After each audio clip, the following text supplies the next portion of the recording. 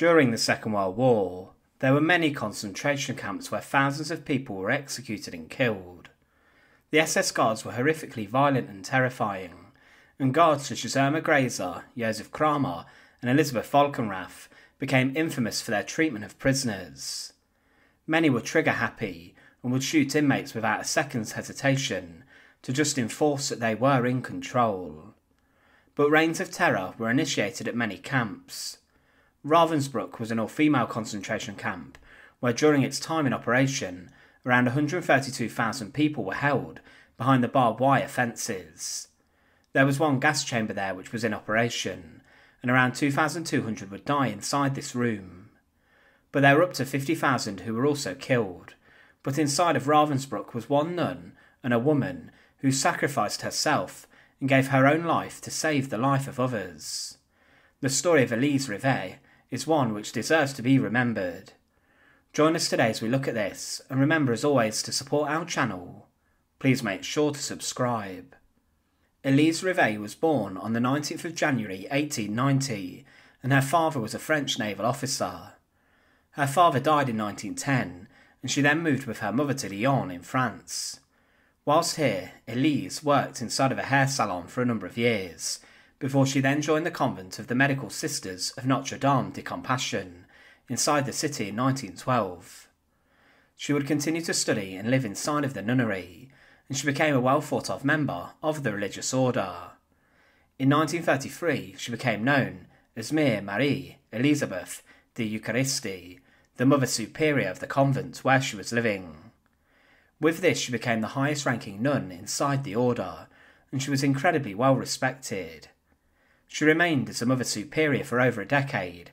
However, as the Second World War broke out, her world would be turned upside down.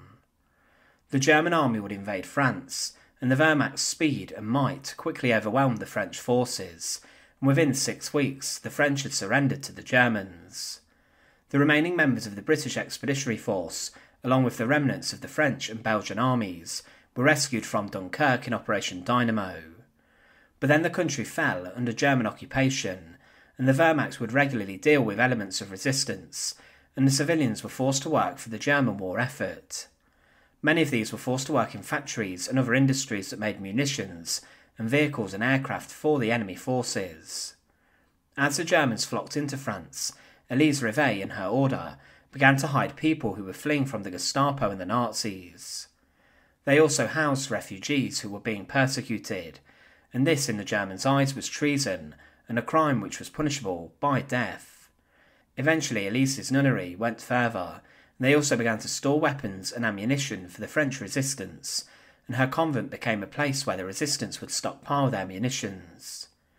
However, on the 24th of March 1944, as the war was beginning to turn against the Germans following their defeat on the Eastern Front at Stalingrad, the Gestapo began to investigate Elise Rivet and her nunnery. She, along with her assistant, were raided by the Gestapo, and she was then taken to Montluc prison inside of Lyon. Elise Rivet was interrogated inside of the prison, and she was then transported to Romanville, before she was then deported to Ravensbruck Concentration Camp near to Berlin. Ravensbruck, as mentioned, was an all-female concentration camp, and life here was very tough for the inmates and women who were in prison there.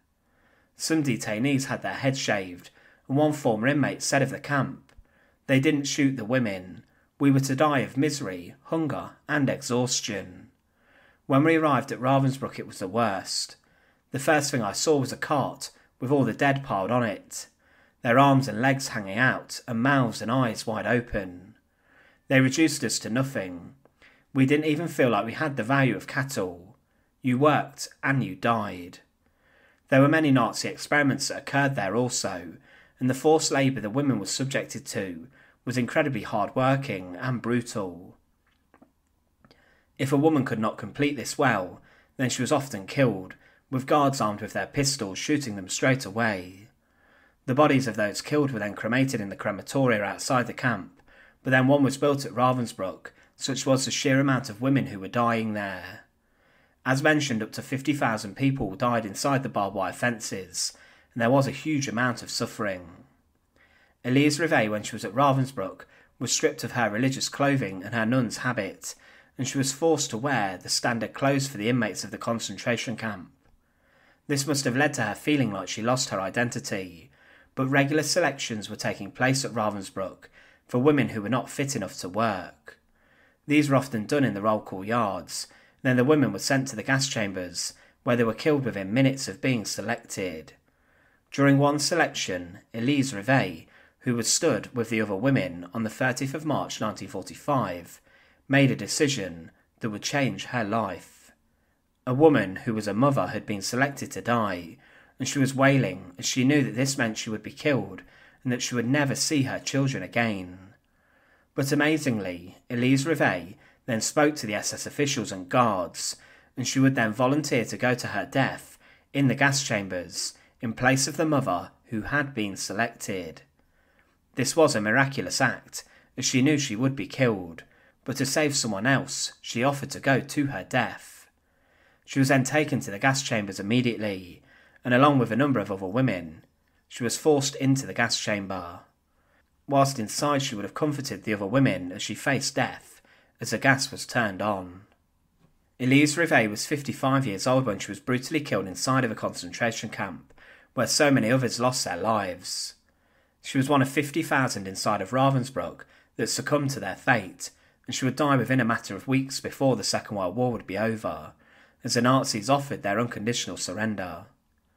After the war, she was honoured with a portrait of herself on a postage stamp, and many streets were named after her. Elise Rivet was a caring and compassionate woman who was very well thought of inside of her convent, and she was a woman who would give everything to save other women. Her compassion and honesty led to her being sent to the gas chambers, and she became one of millions of victims of the Nazis. Thanks for watching. To support our channel, please make sure to subscribe, and once again, thank you so much for watching.